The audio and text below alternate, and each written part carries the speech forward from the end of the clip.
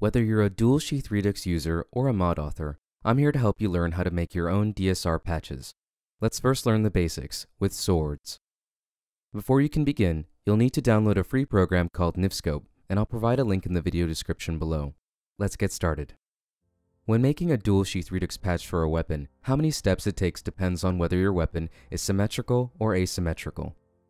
We're going to start by learning how to create mesh packs for symmetrical weapons first, and then I'll demonstrate asymmetrical versions as well. I will be using the mod Lost Longswords from the Nexus as an example. I get requests for patches for this mod more than any other mod, but the mod author hasn't been around for 2 years, and I need his permission. So because I can't get permission, I'll just show you how to do it yourself. Let's go to the Lost Longswords mod page and download the mod manually.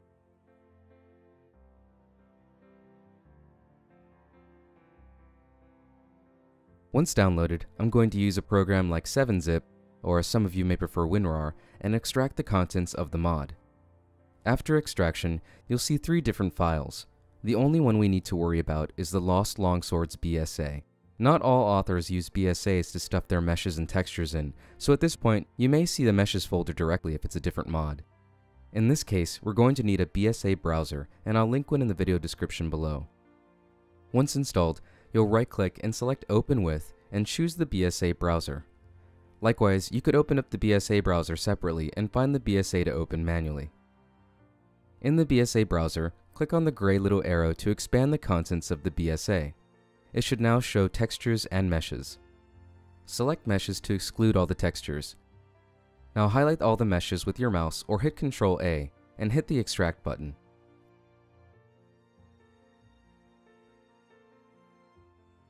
With the meshes extracted, exit out of the BSA Browser. Open up the Meshes folder and go into the Weapons folder. Here you'll see the meshes for each new type of weapon this mod adds, from Daedric to Stormcloak. Let's go into the Daedric and double-click on the NIF file to open it up with Nifscope. Once in Nifscope, click on the gray arrow to expand the contents next to the 0 BS Fade node. We will be focusing on the NI string extra data and below. For NI string extra data, select Weapon Sword. You should then see block details down below change. Go down below and click on the tiny black TXT next to Weapon Sword. A new little window should pop up, and you need to make sure it says Weapon Sword Left. If it says something else in another mod, delete it and rewrite Weapon Sword Left. Select OK. The next item we need to look for is SCB, which is referring to the weapon's scabbard or sheath. Not all weapons have this, and if a weapon does not come with an SCB, don't worry about it, and move on to the next part. Much like with the NI string extra data, the NI trishape for SCB will change what shows in the block details down below once highlighted. Select the little black TXT next to SCB to bring up another little window, like before. Make sure it says SCB Left and select OK. Since we have a symmetrical blade we're working with, we are now finished making the sword ready for Dual Sheath Redux. Hit File, Save As, and no matter what the weapon name you see says, just add left at the end and hit Save. In this case, it should say Daedric _ Lost Longsword Left. So now that the sword is ready, we need to prepare the left sheath without the sword. If we don't do this, your sheath will simply disappear from your hip or back once you've drawn the weapon in-game. Back in the Daedric Lost Longsword Left.nif, we now need to get rid of the sword and other NI trishapes so that all that we're left with is the sheath. Start highlighting, and once you've selected something to delete, hit Ctrl Delete.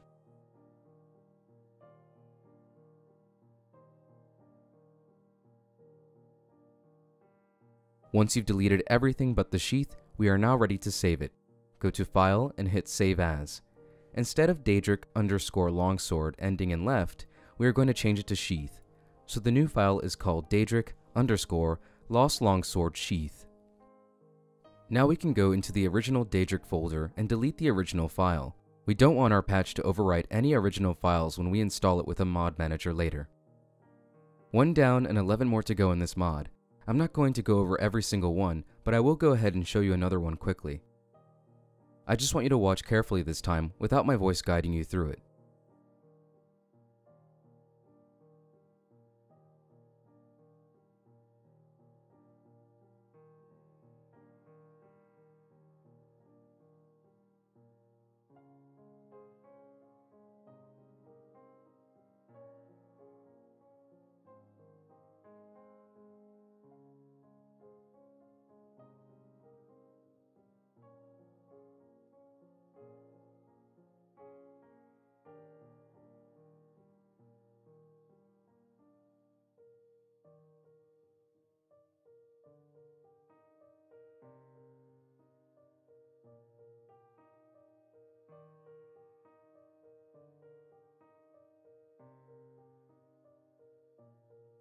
Now that you've seen a second example, I trust you'll know how to do this process for symmetrical weapons. Let's move on to asymmetrical swords. This process is almost identical with only a couple extra steps. Asymmetrical weapons need to be flipped by 180 degrees or else they'll show up in the game upside down. Go to the Orcish folder and open up the NIF there. Start patching it as if you would any other sword. Start with NI string extra data and then the SCB.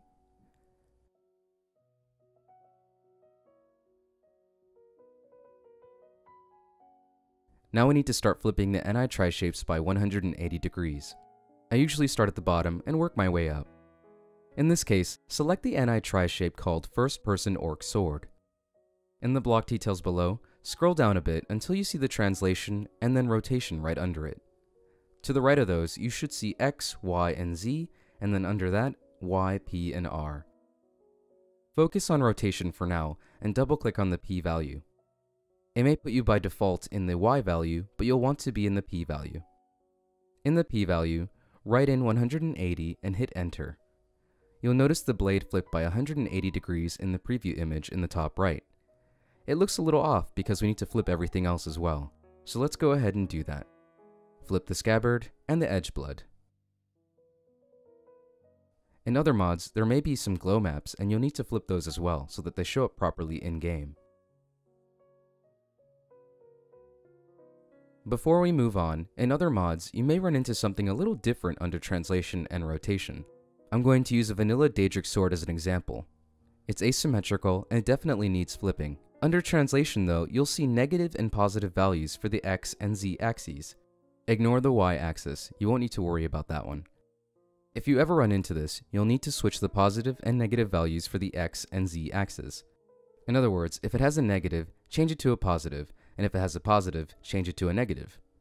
The numbers themselves stay the same. You'll need to do this in addition to flipping the 180 degrees under P rotation. You'll need to do this for any other NI tri-shape if necessary. Back to the Orcish longswords though. Once everything is flipped by 180 degrees, you can save as and do the usual Orcish_lost longsword left like before, and then proceed to create your sheath version just like we did with the symmetrical weapons.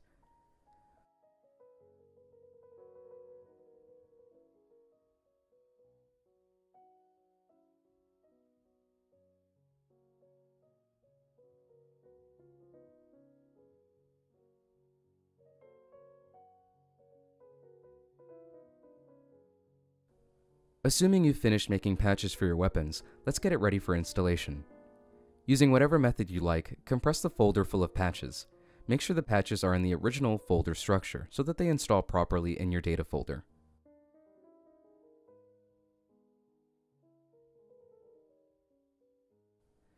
Go into your mod manager and manually add the file to your mod list. Just like any other mod, double-click and install it. It may show up under the unassigned category at first, but you can move it later to the patches section on your own.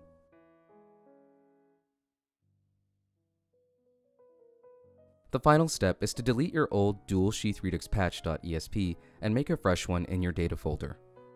You have now successfully created and installed your Dual Sheath Redux patch.